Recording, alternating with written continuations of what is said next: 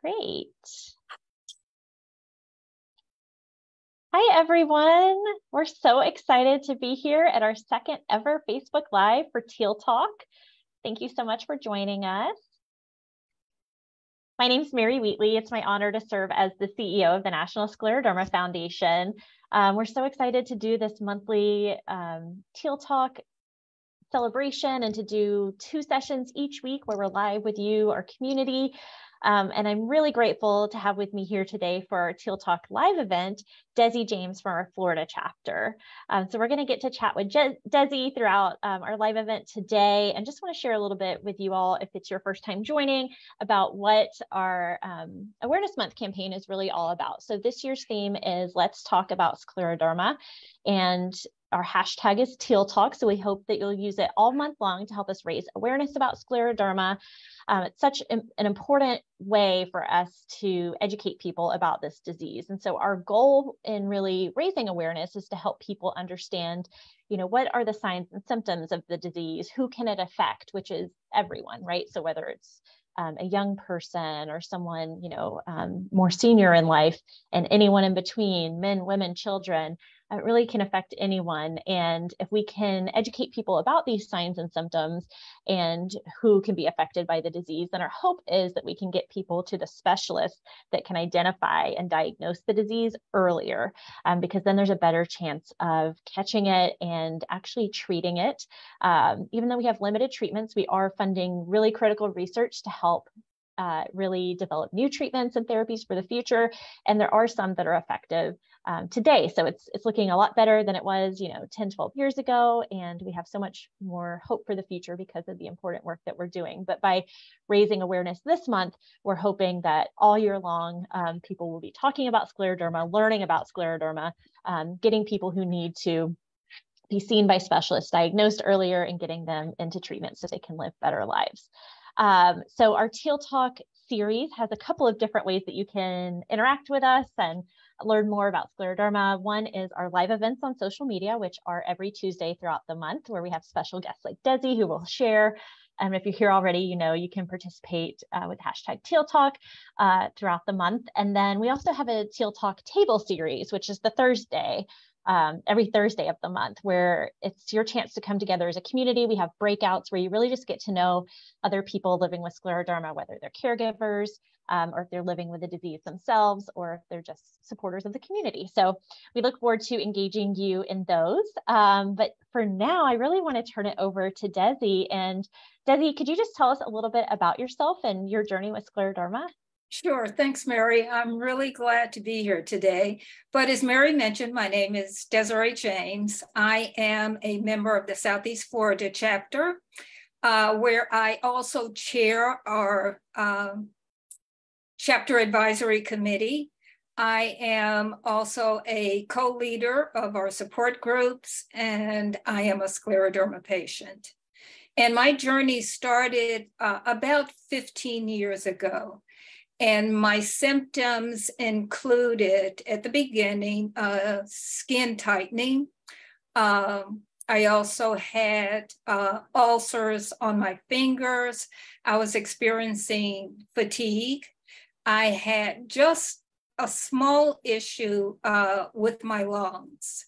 And like many scleroderma patients, it took probably a year to be diagnosed. And I happened to be living and working in the Chicago area at the time. And you talk about being in the right place at the right time. I was referred to Northwestern Hospital, which happens to be a scleroderma center of excellence. And I received coordinated care. And I want to emphasize the word coordinated. I had a team of doctors and specialists that were led by my rheumatologist. They made sure I had the right test, that they were seeing me often enough, and I continued treatment with Northwestern until I retired and moved back to the Fort Lauderdale area. And once I retired and returned home, unfortunately, some of my symptoms continued to progress. The skin tightening became very severe. The ulcers on my fingers became very painful. I developed, as recently as maybe 18 months ago, I now have a diagnosis of lung fibrosis and pulmonary hypertension. And fortunately, my heart is in good shape. I struggle with some GI issues from time to time. Thank you so much for sharing that, Desi, and you've been such a great advocate for our community and such a great leader as well. Can you tell us a little bit about how and when you got involved with the foundation? Yeah, it was really a number of years, Mary, after I was diagnosed. It was after I had retired and returned to Florida. By that time, I'd kind of gotten my head wrapped around what was happening to me and this condition called scleroderma. And I started doing a little bit of research to try to find out what I could, even more about the condition. But unfortunately, a few months after I got home, our daughter experienced a very life-threatening health issue. So I put everything on the back burner regarding myself and my scleroderma until we could get her back up and on her feet. And that took about 6 months. And by that time, I'd done some research. I found out there were some local support groups. I started attending the support groups. And I also started attending and getting involved in some of the other patient-related events that were taking place, like the walk. And that's where, and at the support group meetings and the walk is where I met and got to know our executive director, Fern Robin. And I was so impressed by Fern, especially when I found out she doesn't have scleroderma. No one in her family has scleroderma, but she was so committed to what she was doing that at that time, I started asking her, Fern, if you ever need help with anything, let me know, I'm available.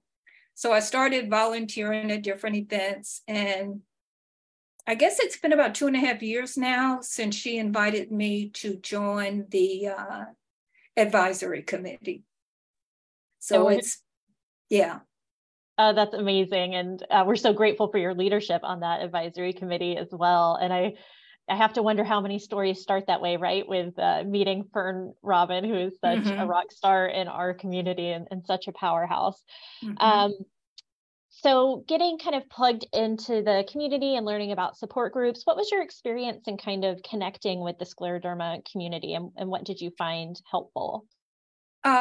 Just having someone that understood what I was going through. When I was living in Chicago after the initial diagnosis, I was actually there alone. My husband and my family were still here in Florida. He was working in Florida, and I was there in Chicago. I didn't have anyone to turn to. I did have some friends that I could speak with. Very close friends that I could talk about the condition with them and some of the challenges that I was experiencing. But to be able to have a group of people who were going through some of the same challenges that I was going through has been amazing. I have developed new relationships. I've made new friends. I've continued to learn even more about scleroderma through the patient education events that we have, by attending the conference, which I'm looking forward to the one here in Florida next month. So I continue to learn. I continue to learn. And I just hope that I can give back at least half of what I have gained from being involved with the foundation in our community. Oh, well, What a powerful statement. And I know that family means so much to you. And I've had the pleasure of meeting some of your family because for you, I know it's really a family affair and you get everyone involved and helping at the walks and things like that. You're so great at raising awareness and talking about scleroderma, in your community, in your network. What is the Florida chapter doing this month to help, spread the word and raise awareness? Well, we've submitted requests for proclamations. We received one Friday from one of the House of Representative members here in Florida. Vern and I were able to pick that one up on Friday. And last night, I had also submitted one, and this was my first time submitting a request for a proclamation. The training that we got was very good. So I felt comfortable doing it this year.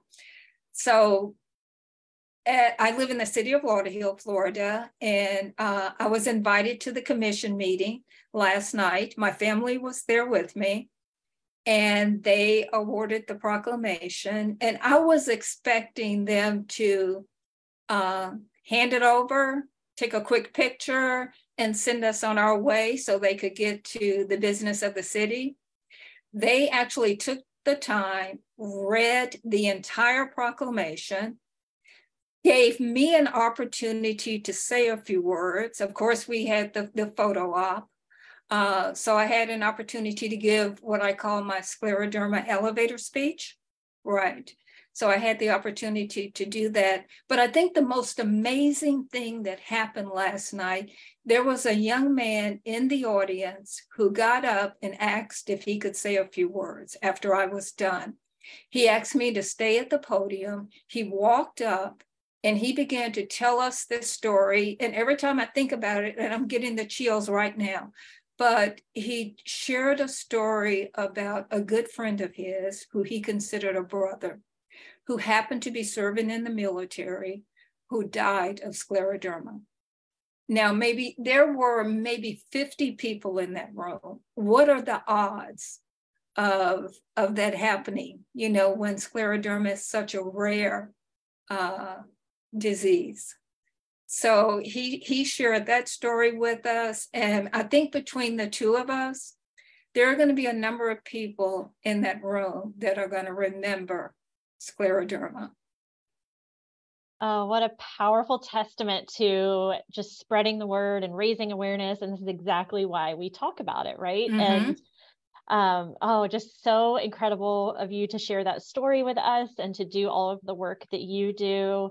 As you kind of think about, your journey with scleroderma and experiences like this, where you are able to give back in such meaningful ways, why do you think that those who are impacted by this disease should have hope for a better tomorrow?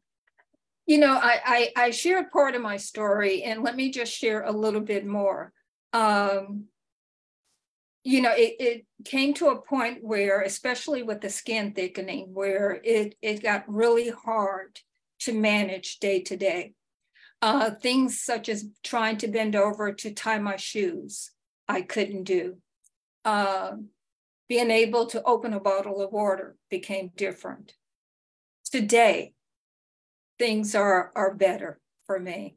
I can tie my shoes. It may not be the neatest bow, but I can bend over and tie my shoes. Most of the time now, I'm able to open a bottle of water. So I just want everyone to know that things can get better.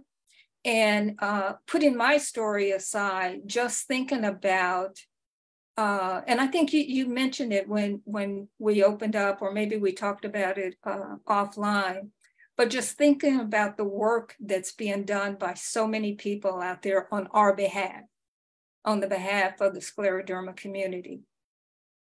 I know we've got, the foundation provides money and gives awards to researchers to look for what's going to benefit the community. And I'm a recipient of that. With regards to my pulmonary issues, I am taking one of the medications. I used to wake up every morning coughing with a runny nose, and it was all related to my lung issues. That has pretty much gone away, 95% of it. We have our volunteers that are out there working on our behalf. There's just a lot of good work and a lot of folks that are out there supporting us and care about us and love us. So there's reason for hope. There is reason to stay hopeful. And I don't think, honestly, I don't think I've ever run into a scleroderma patient that didn't have hope.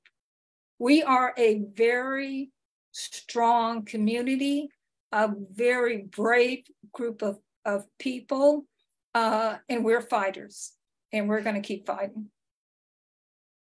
Well, I can't think of a better note to wrap it up on. Desi, thank you so much for taking the time to be with me today and to share so openly with our community and to share your story and just to really inspire, I think, all of us during Awareness Month, but really throughout the year to be able to kind of come back and use this as a touch point to keep us going for the important work that you've highlighted that we do. And again, just want to say how grateful we are for the work that you're doing to help raise awareness about scleroderma in Florida and beyond, to your entire chapter and your advisory committee and Fern and everyone there. We're so grateful and we're so looking forward to being with you for conference. And I know a lot of you are volunteering and looking forward to being together in Orlando, July 14th through 16th. So I'll put a plug in if you haven't registered yet. I don't know what you're waiting for. Go to scleroderma.org/conference to register today. And thanks everyone for joining us today. We're really grateful for the opportunity to just share with you kind of what we're working on, what we're doing to help raise awareness through these Teal Talk events. And we'll be here each week in June, all month long. So we have our next table series coming up on Thursday, and you can register once and then you're registered for all the sessions. Just come when you can. And then once a week, we'll go live like we did today with Desi, and friends like Desi will share their stories and help us talk about scleroderma. So join us, use the hashtag Teal Talk all month long, and you can register for those table series and learn more about everything we're doing across our community, across all of our chapters at scleroderma.org/Teal Talk. Thanks again for joining, and thank you so much, Desi. All right. Thank you, Mary. Bye, everyone. Bye.